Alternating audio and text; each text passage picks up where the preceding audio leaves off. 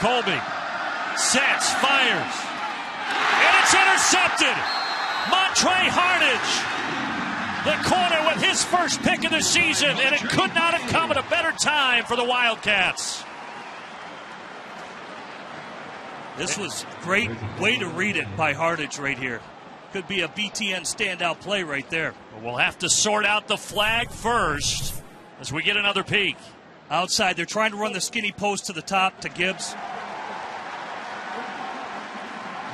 And the penalty against the offense. So the interception stands. And yes, I think this is a recipient possibly of the BTN standout. Skinny post right there by Gibbs. And just Montre Hartage.